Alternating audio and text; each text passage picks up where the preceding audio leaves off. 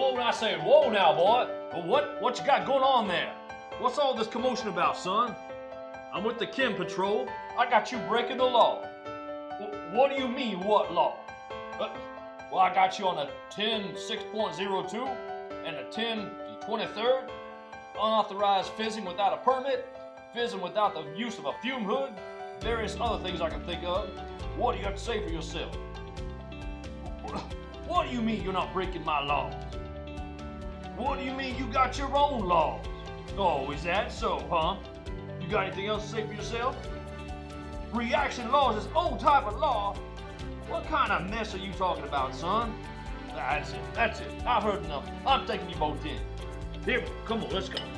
Oh, now you're the silent type, huh? Oh, okay, well, that's fine. You want to start talking? You be talking to a judge. No, come on, let's go. Let's go.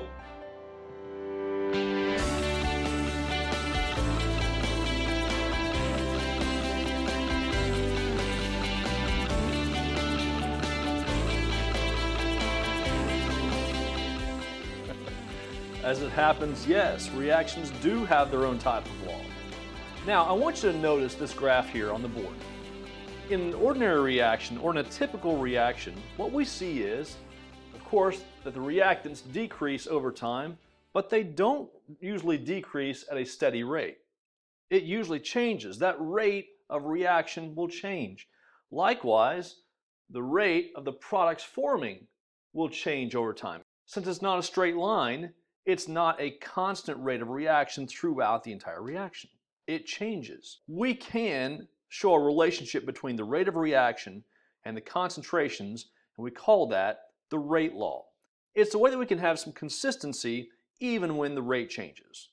So a rate law shows the relationship between a rate of reaction and the concentrations of the reactants. It does all depend on the reactants, doesn't it? Because the more reactants, the more products. The less reactants, the less products. So how does this all work mathematically?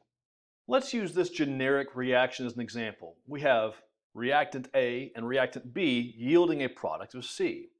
If we were to write a rate law, a very generic rate law, we would write it this way. We'd say that the rate is equal to K times the concentration of A times the concentration of B. I know you're asking, well, what's K? K is what we call the specific rate constant. It is the glue that holds everything together. It's the constant by which we can have this relationship in the rate law. So even if the rate changes, even if the rate of a reaction changes, the specific constant for that reaction will not, as long as it's at the specific temperature. If you change the temperature, you change the rate, of course. We saw that in the last section. So you would have a different value of K at a different temperature. But as long as we're keeping that reaction at the same temperature, K remains constant. Now sometimes the relationship is very straightforward. If, for example, I double the concentration of A, and in doing so, my reaction rate doubles, that's what we call a first order relationship. In other words, whatever I do to the reactant, it's going to do the same thing to the rate. But what if it's something other than a first order? What if I double A and the rate quadruples? How do I show that? If it's not a straightforward first order relationship, in other words, I double the reactant and the reaction rate doubles as well, then I may have to use these. These are my reaction orders. You can think of them as powers. Let me give you an example. Let's say that I double my concentration of A to begin with, and in doing so, my rate of reaction increases by a factor of 4. So let's look at that again. Let's say I double the concentration of A, and my reaction rate turns out to be 4 times its original rate. So what's the value of M there? Well, I can set it up this way. I can say 2 to the mth power gives me 4. So M is, that's right, 2. So M equals 2 here, and what that means is whatever I do to A, the result is going to be that my reaction rate is squared in the process. Get the picture? Now let's practice with a couple of reactions and see if we can write out a rate law. These would be good examples for us. For example, how about hydrogen and oxygen yielding water? How do we write the rate law for that? You can pause if you want and see if you can write it out yourself beforehand. And by the way, we just want a generic law at this point. Okay? Go. If you didn't know how to do it, that's okay. That's what examples are for, right? So here's how we do this one. We use only the reactants, right? So I've got my reactant for hydrogen right here and my oxygen right here. The brackets, remember, represent concentration. So my rate law for this reaction, simply put, is the rate is going to be equal to some constant K times the concentration of hydrogen to the nth power times the concentration of oxygen to the nth power. That's it. That's how we write a rate law for that reaction. Let's do one more. Here's another one. This is the reaction of nitrogen monoxide and hydrogen to produce nitrogen gas and water. So let's see if we can write a rate law, a generic rate law for this reaction. If you want to pause before I continue, you can do it now. How'd you do? This is how we do it. The rate is equal to some constant K multiplied by the concentration of nitrogen monoxide to the nth power multiplied by the concentration of hydrogen to the nth power. Now you might notice that we haven't used these coefficients at all. And that's true. The coefficients don't really have any bearing on the rate law. We just use the reactants in this. But you might be asking, well, what about M and N? It doesn't really get me a whole lot to just say M and N the whole time. How do I know what the numbers really are? We can only do that through experimentation. So what I'm going to do next is show you how we do several trials of an experiment and how we can come up with the rate law with those trials. Okay? Here we go. The way that it works is like so. What they do is, from one trial to the next, they'll pick one reactant and change it just a little bit. And they'll hold the other one steady. So they'll do this several times and try to have a situation in which they can make comparisons, like this. Let's take a look at trial 1 and 2. We notice that the nitrogen monoxide is held the same concentration from one trial to the next. But hydrogen is increased by a factor of 2. So from 1 to 2 they decided, let's see what effect hydrogen has on this reaction rate. And what happened? Well, from trial 1 to trial 2, nitrogen monoxide, no change, but hydrogen was changed by a factor of 2, doubling. What happened to the rate? It also increased by a factor of 2. So what's that mean? Well, we can solve for n by saying 2 to the nth power equals 2, right? Doubling here, doubling here. So what's the value of n then? 1, right.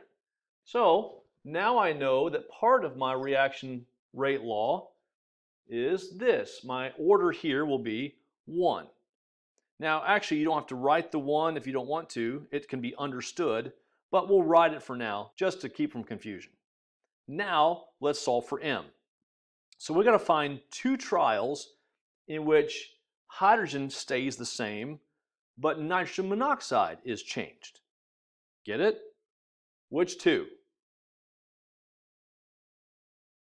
2 and 3, correct? So here, between 2 and 3, trials 2 and 3, hydrogen is kept the same concentration, so that it's not the one affecting the reaction rate. This time, nitrogen monoxide will be the one affecting the reaction rate. So what happens? Nitrogen monoxide doubles, doesn't it? From here to here, while hydrogen is kept the same. So we're trying to find out what effect nitrogen monoxide has on the reaction rate. Let's see. So from here to here, it doubled. What about from here to here? It's a factor of 4, isn't it? 4 times 4 gives us 16. So, whereas we doubled our concentration of nitrogen monoxide, our rate went up by a factor of 4. You get it? So 2 to the mth power equals 4. What does m equal? Good, 2. So now, look at that. I have my orders. I have everything I need to complete my rate law. So there's one more thing we can do, and that's find the value of K. Now that we have our trials, and now that we know the orders of this reaction, we can solve for K, and then we'll have a complete rate law. So let's do that. All we have to do is pick any one of these 3 trials. Remember, the value of K for that reaction is constant. Even though the rate changes, the constant does not. So we can use any one of these 3 trials and use the information in that trial and solve for K, like so. So I've simply used the information from trial 1. I just picked that one. I could have picked trial 2 or trial 3. It doesn't matter. So I picked trial 1, and I'm going to fill in all the information. So if my rate law equals K times the concentration of NO squared times the concentration of hydrogen to the first, I can rearrange that. And if you want to fill it in and then rearrange, that's fine. It's okay. You can do that. I like to rearrange like so I can fill them in and I don't have to rearrange at the end. But that's just me. So K equals the rate divided by NO squared times hydrogen. So now I just fill in the numbers. 2 times 10 to the negative third for my rate, 0.1 for my concentration of nitrogen monoxide squared, and 0.1 for my concentration of hydrogen. And now I just do the math. So as it turns out, K equals 2. That's it. K equals 2. So no matter what in that reaction, as long as it's held at the same temperature, K is always going to have a value of 2. If the rate changes, doesn't matter. K equals 2. Now for a different reaction, K would have a different value, obviously. But we see how K can be a constant and can hold all these things together in this rate law. One more thing. We can also talk about the reaction order. Not just the order of each reactant, but the whole reaction. In other words, what is the reaction order total? The way we do that is really simple. All we do is we add the exponents together. That's it. So the reaction order for this reaction is, that's right, 3. A reaction order of 3. So again, all you have to do to find the reaction order is to add these exponents together. That's it. Now I will tell you that the units of K can change depending on the rate order, but that's okay. That's something that we're going to get into next year if you take my college chemistry class. But for now, here's how we find out. If this is molarity per second, rate is in molarity per second, right? Down here we have molarity squared. Get it? And this is molarity here. So we can do a little bit of factoring, a little bit of simplification. So this and this will cancel. So we'll have 1 over molarity squared seconds. Weird, I know. But again, it's not something I'm really going to spend a lot of time on right now, maybe later. One last thing.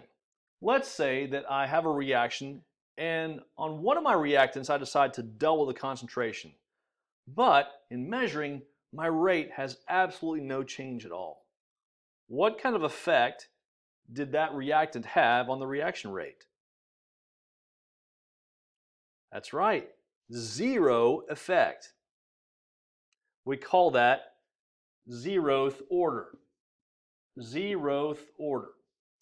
And what we would do is we would say, well, that's A to the 0th order. Why is it important? Because anything to the 0th order equals 1. So in other words, in the rate law, that would cancel out. Now, I will tell you, I don't know if 0 to the 0th order equals 1, but I bet you can YouTube that and find out. Okay, here's your problem for the day. What I want you to do is, using this generic equation, reactant A plus reactant B yields products, what is the rate law? And I want you to use these trials to determine what the orders will be for each one. So write the rate law, complete with the orders, and that's your assignment. Well guys, we learned quite a bit today. We learned about rate laws, obviously. We showed how the relationship can be found between the concentration of the reactants and the rate of reaction. We also showed how we can write a generic rate law for a reaction. Then we talked about orders, the orders of the reactants, and how we can determine those experimentally. We also said that reaction order is simply combining the orders of the reactants together, adding those exponents together. We also talked about 0th order and how if something doesn't change the reaction rate at all, it has a 0 effect. 0th order cancels out. But most of all, we talked about the specific rate constant, how amazingly it holds everything together in this rate law and makes it what it is. I hope this has been helpful to you. If I can do anything for you, if I can answer any questions, don't hesitate to email me. Help each other out too. That's legal. You can do that. So help each other out. If you need anything, let me know. Until the next time, God bless.